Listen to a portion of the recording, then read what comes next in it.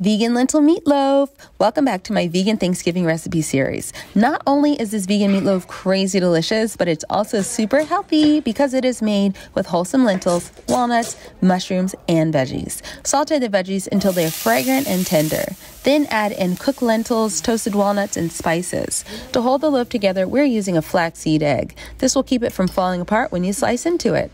Did I mention no fancy equipment is required for this meatloaf? Press the lentil mixture into a lined loaf pan and top it with the balsamic ketchup sauce. Bake for 30 minutes and let it cool for about 20 before serving. You are going to love the flavor and texture of this vegan meatloaf. Visit my blog for the full recipe and follow me here for more vegan Thanksgiving recipes.